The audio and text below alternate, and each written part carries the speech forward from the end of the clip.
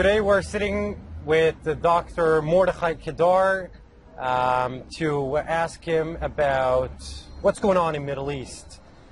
Basic facts that we want to share with us to European political leaders, decision makers, opinion makers, to actually give them the real perception of what's going on in Israel, in Middle East, and the geopolitical circumstances that European leaders should be aware of. So first and foremost, shalom and good day, Dr. Mordechai Kedar. It's an honor to sit here with you. My pleasure. In Ra'anana, in Israel, and we are grateful to have you here. I would first ask you to present you to our audience. Who is Dr. Mordechai Kedar, and what are you doing? Well, I was born in Tel Aviv 61 years ago. I grew up as a child here in Israel, and I was attracted by a very good teacher of Arabic to study Arabic in the high school. And with a group of like 13 kids, we learned Arabic very, very well.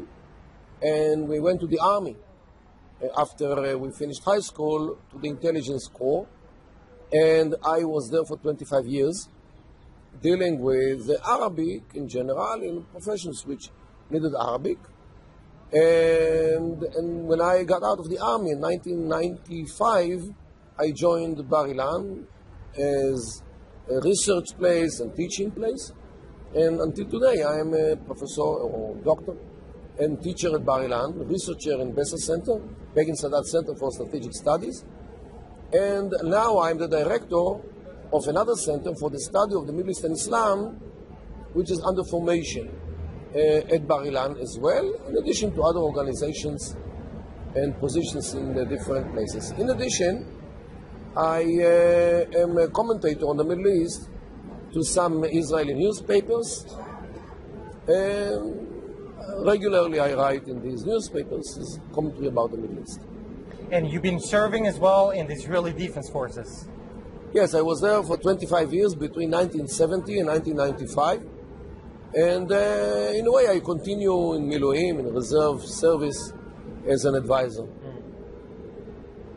Perfect. And tell us more about the current situation in Middle East, since we have extremely limited access and restrictions in Europe when it comes to the media coverage of the topic of Israel and the so-called Palestinian issues.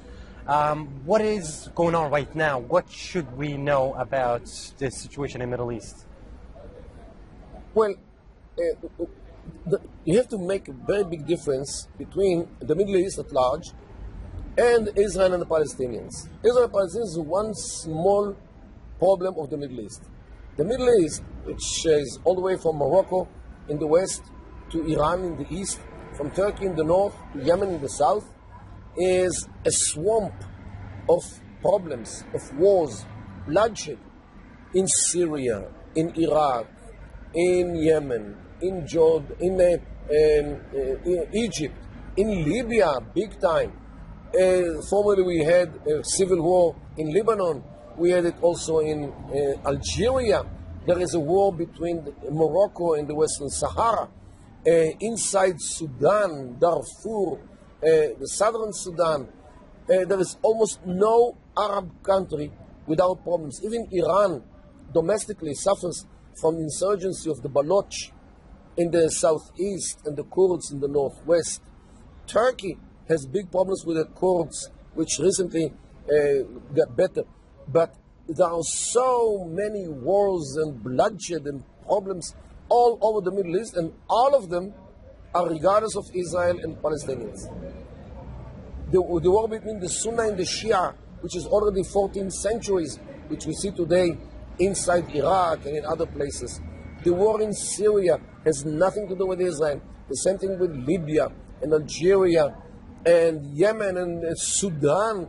And all these wars and bloodshed, mass bloodshed, has absolutely whatsoever no connection to the problem between Israel and the Palestinians.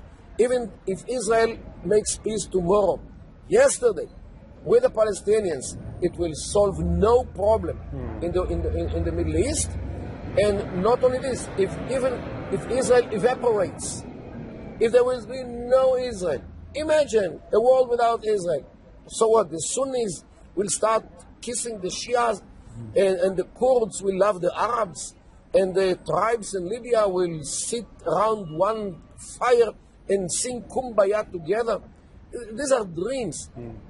And this is the reality of the Middle East is that this region is sinking in so many wars and bloodshed, some of them because of European greed to the oil, as it is in Libya, or to sell weapons to all the sides and make good money, and in addition to chemical materials, which also accelerate problems in the Middle East, like in Syria and in Iran, or technology, European technology, which goes to Iran for many years already. So definitely Europe, I would say, makes living to extent because of the problems in the Middle East. And it's unfortunate that the bloodshed in the Middle East fuels the European economy. And this is what the problem is. It's not Israel makes the problems. I think that the Europeans are involved in way much more bloodshed in the Middle East than Israel.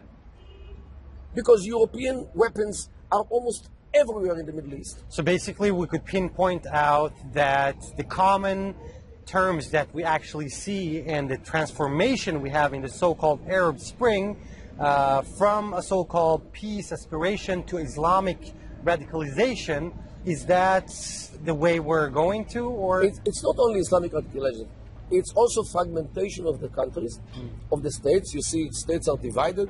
Iraq is divided in an Arab state and a Kurdish state. Not officially, but factually it is divided. Sudan was divided officially, and now both sides are having domestic big problems. Yemen is going to be fragmented to states like in the United States of America or Germany.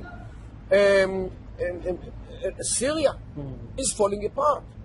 To talk today about Syria is just like to talk about Yugoslavia or Czechoslovakia or the Soviet Union. These are all past. We have today new states which came out from the ruins of those former states. The same thing is with Syria. Syria will never return to be a consolidated state under one regime. It is gone. The Kurds will never be under the Arab rule because they don't love Arabs, and Arabs don't love Kurds as well. The Middle East now actually goes to the natural situation. The natural situation of the Middle East is that people live in a traditional framework of the tribe, ethnic group, religious group, or sectarian group like Sunni Shia.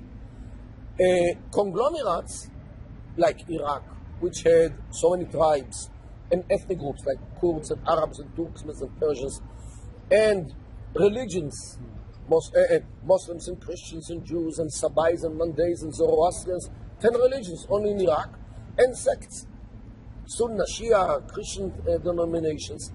It never worked because this was an artificial state which never succeeded to settle in the hearts of the people and to replace the loyalty of the people from being loyal to the tribe or to the ethnic group or the religious group or the sectarian group to be loyal to the state, to be Iraqi or Syrian or Yemenite or Libyan.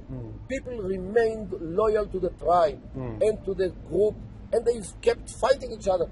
This is why they needed a dictator all those years in order to consolidate them, in order to hush them, in order to push them all into one bottle and not to open it ever.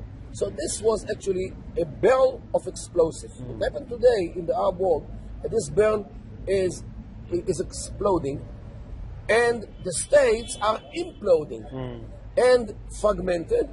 And this actually, we see, what we should do, what the world should do, should support this process and to help those people to create homogeneous states which have prospects to be normal states, like the Gulf states, which are stable not because of the oil. Dubai has no oil. And on the other side, Iraq and Libya have much oil, and this doesn't contribute to the stability.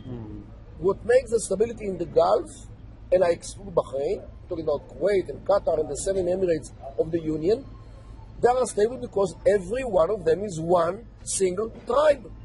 And when you have one single tribe in the Middle East, it lives within itself. The leadership is legitimate. The state is legitimate.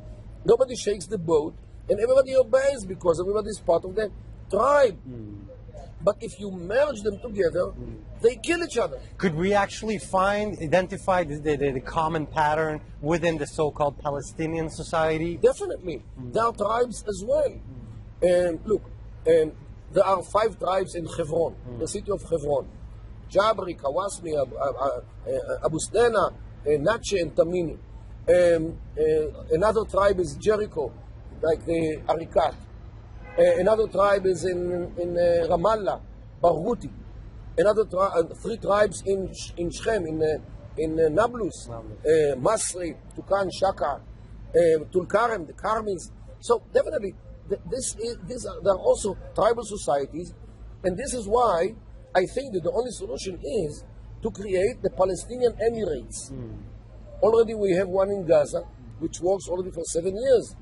In June 2014, it will be already 7 years that this state functions with the government, with borders, with ministries, with the judicial system, with education system, with economic system, with military, with police. This is a state, although it didn't declare statehood. But Gaza is a state, and we have to recognize the fact that Gaza is a state. And in addition to this, we have to continue to create Palestinian Emirates. By the way, there is a website, PalestinianEmirates.com, which I created in order to promote this idea.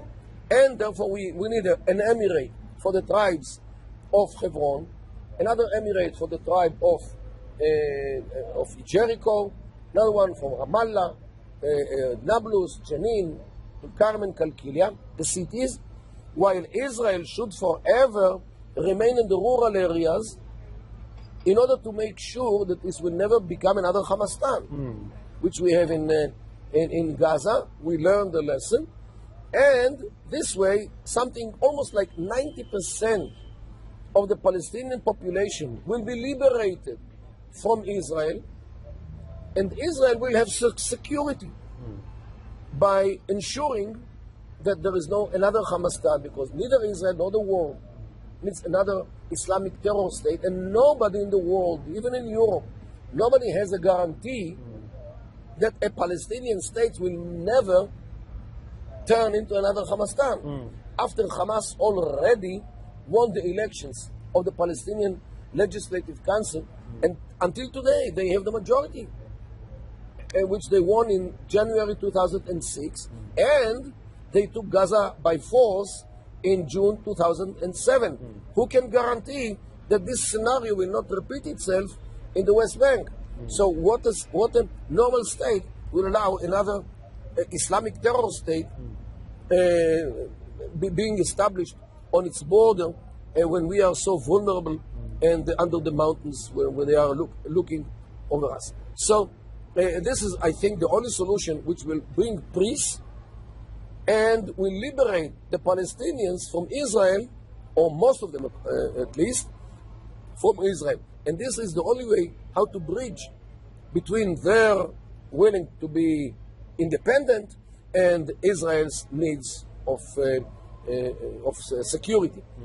By the way, it has also a very solid legal basis, because as people try to ignore, the League of Nations in the San Remo Convention gave the Jewish nation the land of Palestine.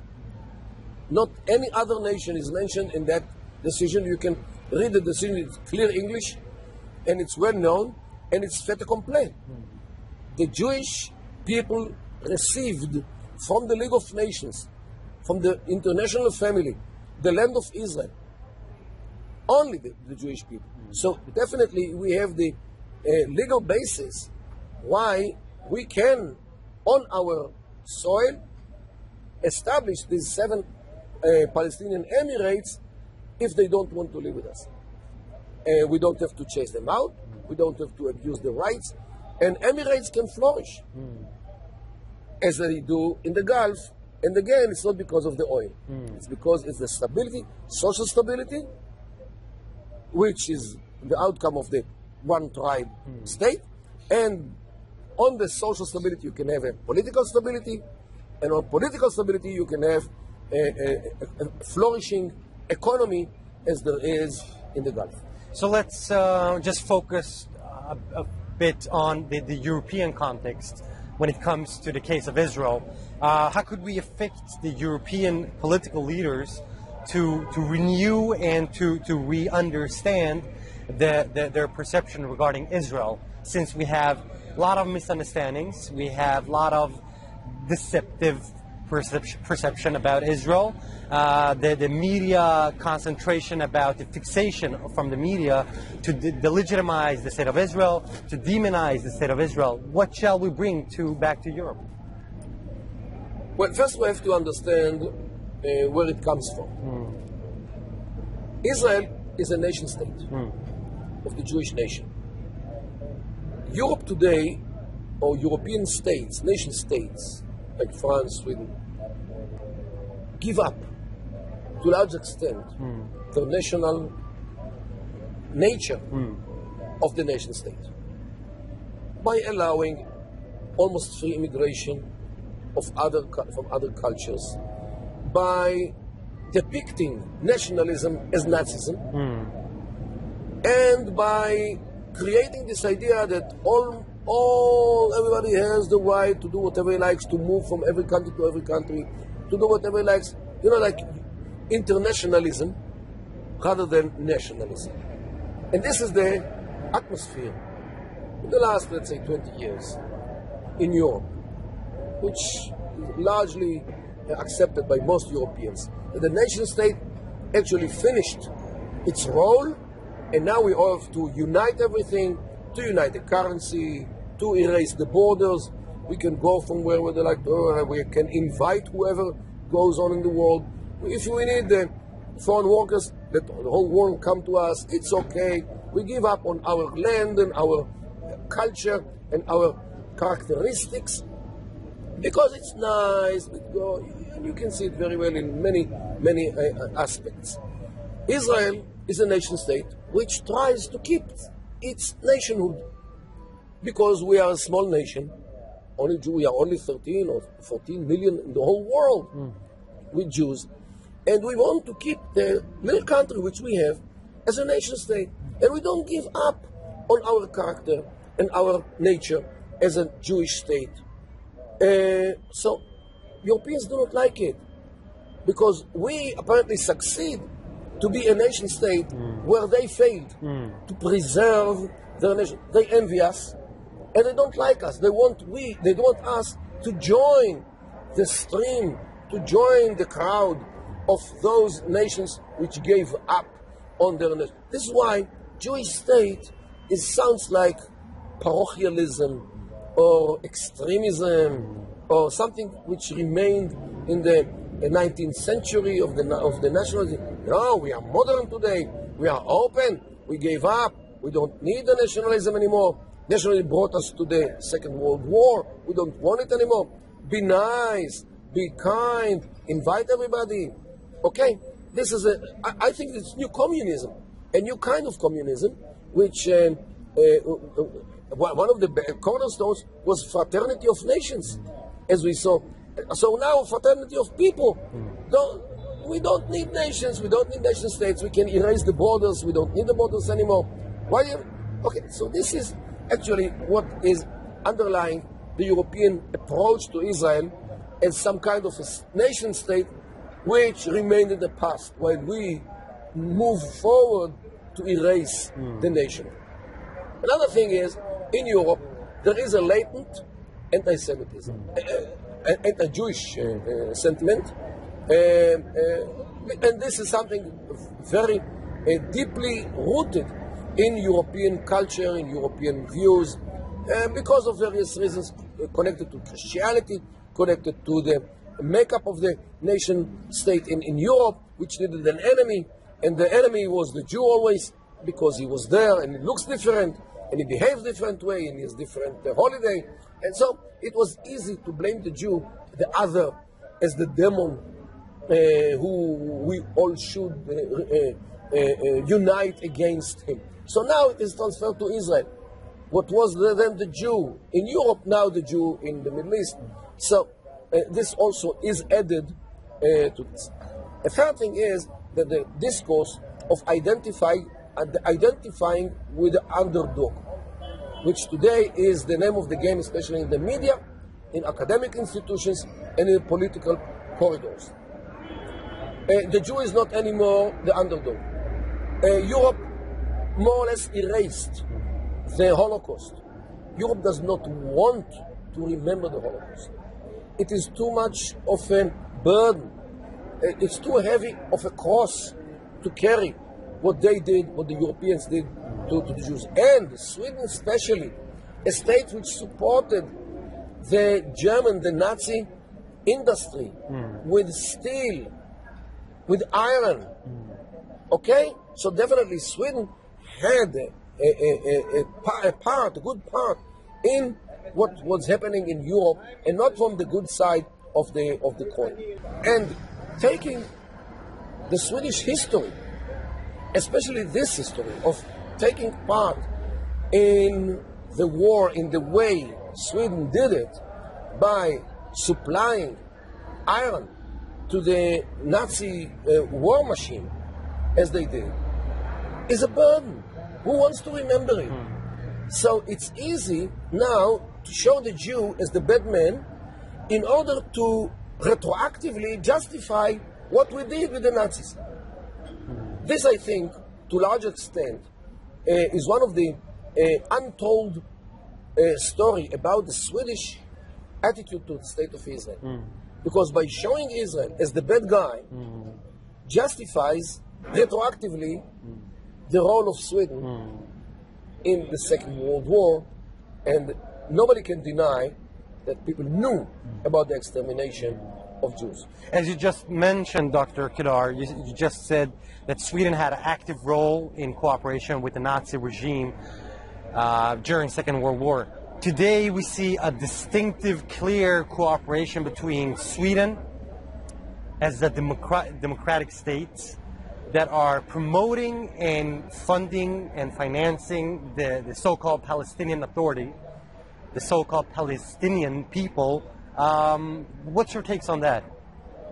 Well, I think this is the outcome of the sentiment, of the anti-Israeli sentiment. Mostly. As if it's human rights, as if it's political freedoms, as if. It's behind the scenes, it's how to act against Israel, because they all know that the Palestinian Authority actively, openly acts against Israel. I'll give you a good example.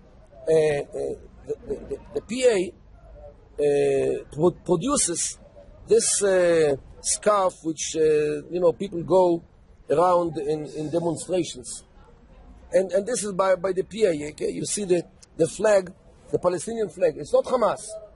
So on this side they said Quds Lana, means Jerusalem is theirs.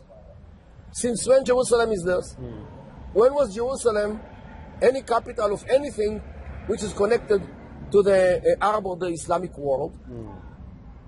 This one on one side. And on the other side, which they show, is Palestine. And this is the whole country. Palestine. So where is Israel? That's mad. That's crazy. So where is Israel?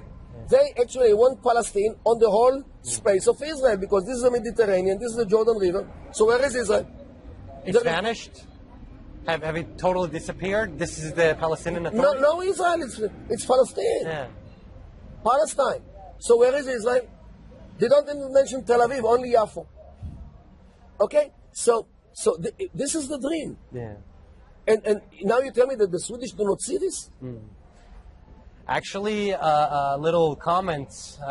It was a ceremony a couple of months ago where the head of the the Swedish monarch, the Queen and the King of Sweden, actually got a gift from the Palestinian movement, the so-called Palestinian movement, and they got two similar keffiyehs with the same content. So what did they ask them about this? Where is Israel? They didn't not ask at all, and this is a big concern for us to just ask, where is Israel? I think that somebody who honors himself would ask him immediately, if this is Palestine, where is Israel? Yeah. And if he doesn't, if he failed to show where is Israel, I think he should have given it back. This is propaganda, and more than propaganda. This actually shows what the dream is. The dream is not to live side by side with Israel. The Palestinian overwhelmingly, the PLO, never mind Hamas, definitely also Hamas, but it's a crossing parties and factions. They want to establish a Palestinian state on the ruins of Israel. Now they cannot take Israel, so they take it slice by slice. Taking another part, and they learn from Hezbollah in Lebanon that terror pays and Israel runs away, as Israel ran away from southern Lebanon and created another Hezbollah land in Lebanon in 2000. So the Palestinians learned from Hezbollah, and they are trying now to do with the terror the same thing, but the terror failed. So now they do it with Swedish money and another European money, and unfortunately American money as well, of those who do not understand the nature of the Palestinian PLO, the Palestinian Liberation Organization, which talks about liberating Palestine entirely, regardless of Israel. They don't see Israel. So we could see a clear demonization and process of the legitimization of the state of Israel and the Jewish people, and of course of the Zionist movement, from the Muslim and Arabic front. But we could see a clear threat from inside the Jewish camp, the Israeli camp, where we have ideologically on the left side, the left-wingers, as Jews, as Israelis, they are promoting a Palestinian, so-called Palestinian statehood on Israeli soil, as the West Bank call it, the West Bank. Actually, the accurate definition is Judea and Samaria, as we know. But what is your... How could we educate these people so they could orient or at least walk on the correct and the proper path of understanding the legitimate, the legal foundation of the State of Israel? Well, unfortunately, within us there are people who gave up on the struggle, and they are trying to find a way how to appease the alligator, hoping that he will eat them last. And this is actually what happens here. People think, naive people think, that if you only give them this, and only give them this, and only give them this, it will satisfy them, and they will leave you alone forever and ever. This is not the nature of the Middle East. The Middle East, once you got something, now you go to the other hill. You got this, you got another one. You never give up. And struggles in the Middle East can last forever. Look, like the struggle between the Sunnis and the Shia, it was for 14 centuries. They are fighting on, normally, on the legacy of Muhammad. Okay, so this is the Middle East. You can never finish a struggle. Yeah. There will always be somebody who will shake the boat, will undermine the agreement, and will continue the jihad. How can they assure it? Look, even if we came to terms with the Syrian regime, and we gave him the Golan, and we had peace with Assad. Now when all the jihadists are taking Syria, who will guarantee this peace agreement if we had such an agreement? And when Assad will have to run away one day, if his head continue to be connected to his shoulders, which is another question. So, peace in the Middle East is something which is not achieved by an agreement. Peace in the Middle East is something which is achieved by deterrence. When people leave you alone because you are too dangerous and you are too powerful and you are ready to use your power. And this is when peace comes to the Middle East, because people leave you to live in peace. Peace is given only to the invincible. Because he is invincible, and this peace will last as long as he is being viewed as invincible. Not because he is nice, and not because he gave concessions. On the contrary, if he's nice and he gives concessions, he's viewed as weak. And weakness arouses the willingness to take him and to throw him to the sea altogether. So this is why source of peace in the Middle East is to be strong and to deter the others that they should better deal with their own business and leave you alone. Thank you for a very well-covered answer, Dr. Kedar. And if we just keep going on, I would like to ask you, we were touching this issue before, but what is your message to European decision makers and political leaders in Brussels and in the entire European Union regarding a very controversial topic that not many people actually are aware of when it comes to humanitarian, so-called humanitarian aid to the Palestinian people?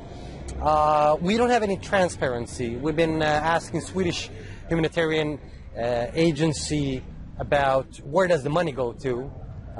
Does it actually reach to the so-called Palestinian people, or will it actually go to the pockets of Abu Mazen and Mahmoud Abbas? And his sons. And his sons and his family and the Palestinian leaders' pockets, since we actually seen a clear corruption scandals, not one, not twice, several, within the Palestinian leadership. What is your message? How could we stop this terrible way of stealing money from European states, tax money, and where the money goes directly to funding terrorism towards Israelis and Jews from the Muslims, from the Islamic radicalists, from the so-called Palestinian fronts? Well, first of all, these things have to be exposed. And whenever people expose what happens with the money and the malfunctioning of the money in the Palestinian Authority, people are concerned, especially in Europe. And recently there are some states in Europe which reduce the support to the Palestinian Authority because of the corruption, because of the inclarity of what happens with the money. And the Europeans also need the money.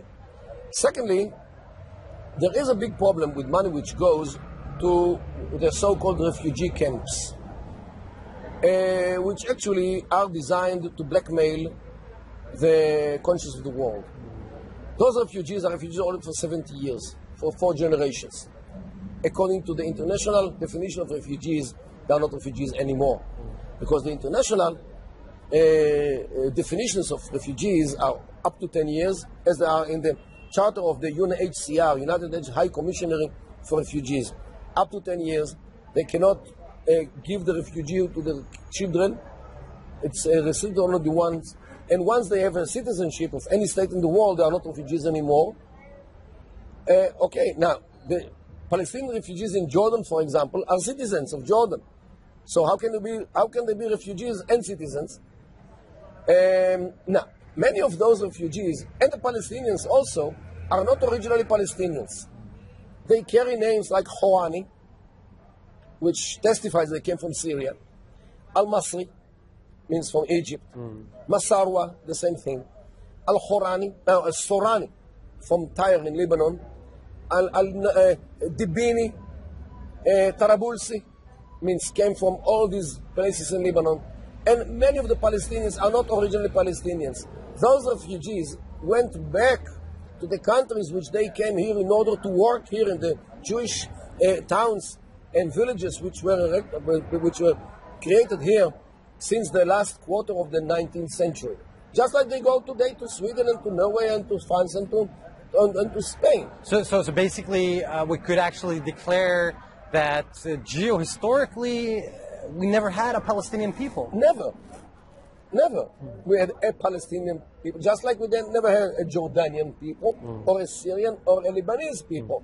These are all new states which you created during the 40s of the last century. And all of a sudden there are peoples. They were all Shamis. This was the region for for thousands of years. Yeah. So all of a sudden there is a people. Now, many of the Palestinian refugees are refugees who moved from their places before 1948, like 10 kilometers. So how can they be refugees in their own country? Only because their brothers keep them in refugee camp. The Palestinians are keeping Palestinians as refugees in refugee camps near Nablus. What is this? Why should this be supported? They should tell them, hey, they are your brothers. Why do you keep them in refugee camps? And I'm talking since 1948. Now, 48, the war which created supposedly this problem, actually was a war which was waged on Israel by 7 Arab states 1 day after it declared its independence. 1 single day. So who is responsible for the creation of the refugees problem? The Arab countries, which invaded this country, made the war, and they ran away from the war. So they should solve the problem if they are the responsible. Israel should solve a problem which they created? They should be responsible for what they do. But the problem is that Arabs, in many cases and in many areas, do not feel responsibility for the problems which they create, including the Palestinian refugee problem. So the world should support it. The world should have told them many years ago, decades ago, to dismantle UNRWA, the United Nations agency which takes care of only the Palestinian refugees, from the whole world, only Palestinian refugees, should dismantle it, should take the money for better causes and absorb their brothers in any Arab state, because they are Arabs, they are Muslims, most of them, and they should be absorbed, especially in the countries which they came originally from, like Syria, the Houanis, Egypt, the Masri, and all these. So definitely, the Palestinian refugees should not be a problem for decades already. But the problem is that the European money keeps this problem alive. And they made their refugeehood into a profession. And the Europeans actually help them be a professional refugees and make big money out of this refugeehood. Why should they work? Why should they be doing? They get everything for free. So if we're going to still look at what's going on in Middle East, we have a tremendous effect of Israel when it comes to the so-called Iranian issue. And many consider the Iranian threat as the biggest threat to the state of Israel's existence, actual existence, the Jewish people's existence.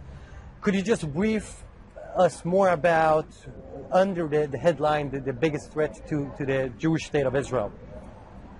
Well, it is correct that Iran, especially when it becomes nuclear, and nobody can stop it as today, is a threat to Israel. But the problem is that Iran is not a threat only to Israel. Iran is a threat to Europe, no less than Israel. All their missiles reach Sweden. Why do they need missiles which reach Sweden? Sweden is 3 times the distance from Iran, like Israel. Why do they need these missiles? This is one thing. Secondly, they have submarines, which they know already how to launch missiles from the submarines. If they have nuclear warheads on these submarines, they will control the world from the Atlantic, from the Pacific, from wherever they can put those submarines in.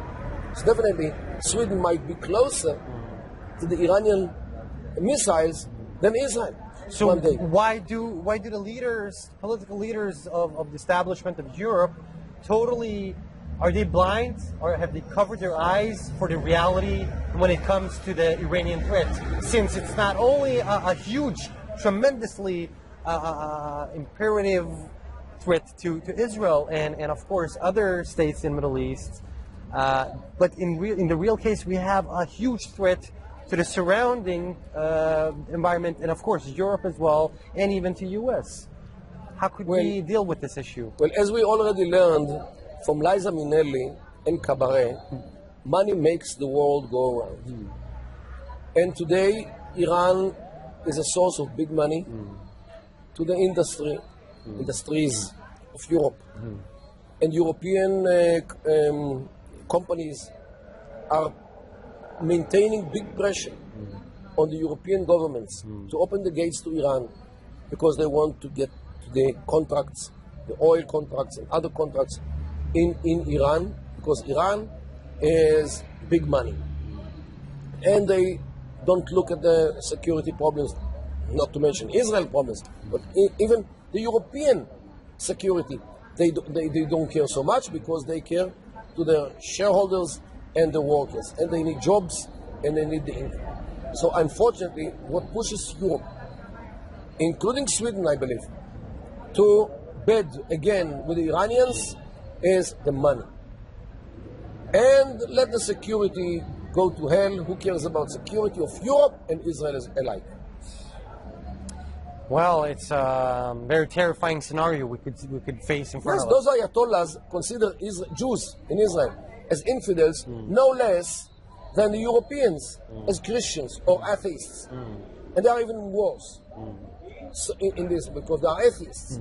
So this is why, at the end of the day, the Ayatollahs will target Europe after Israel, right after Israel. It will be the first course.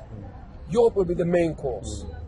Perfect. And when it comes to our organization, Swedish Jewish Dialogue, that serves as the only independent pro-Israeli organization, NGO, and a Zionist movement that serves as a public diplomacy organization, we basically want to promote Israel and balance the negative aspect that media is portraying and actually put in more positive aspects and educate people, organization, political leaders, the mainstream, which have extremely negative picture and perception about Israel.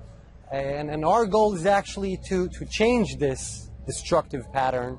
What is your takes on how we could change our aspirations a bit more so they become more receivable for the audience? Well, first of all, I must say that organizations like this, and there are many in the United States, in Canada, and other countries as well, are the organizations which give us Israelis the strength to stand in front of the problems in the Middle East. We know that out there in Europe, in other places of the world, there are people who support us, Jewish people and non-Jews as well. And they usually cooperate in order to save Israel, to promote its cause, and to push aside all the anti-Jewish sentiments and anti-Israeli sentiments which there are in the media, in the academic circles, and political corridors as well. You have no idea how much we Israelis are thankful to organizations like this, which actually are the mouth, the voice for the voiceless. Because we don't speak Swedish, we don't speak Norwegian, we don't speak other local languages. So definitely we depend on local people like you to be our real ambassador, not to the Prime Minister, but to the journalist, to the academic, to people who will correspond with you and not with the ambassador of Israel. And this is why the importance of these non-governmental organizations, NGOs, is so important, because it really reaches the places which we Israelis have no idea how to reach and how to talk to, and we can't actually talk to those people in their own languages. So this is why these organizations are so important, and it gives us the feeling that we are not alone in the battle against the extremism, against the jihadism, against all these waves which tear the Middle East, as we see today, to pieces. I understand. So we got this beautiful chance to sit here with you in Ramallah in Israel, and hopefully we will see you around in Europe as well.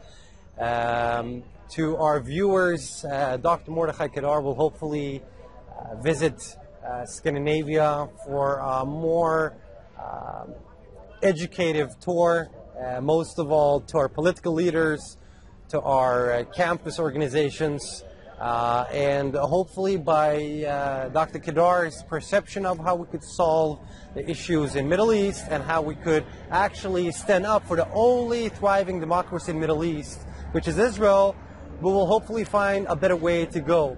So, Dr. Kedar, I thank you so much for your time. Thank you very much for what you do, and thank you very much for what you are. Thanks a lot, sir. My pleasure. Shalom uvracha.